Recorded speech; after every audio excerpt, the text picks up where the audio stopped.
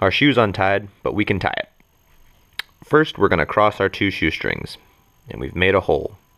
Now, we're going to put one shoestring through that hole, and then pull the ends of our shoestring so that they're tight against our shoe. Now, we'll take one shoestring, make it a loop by pinching the two strands right together.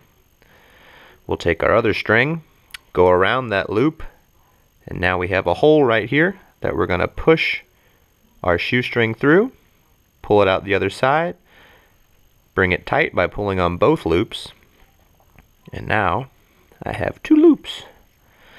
Now I will take one loop and go around the other loop, and look, I made another hole just like last time. Put this loop through the hole, pull it tight, and I've double knotted my shoestring. Now let's do that again, but without any instructions.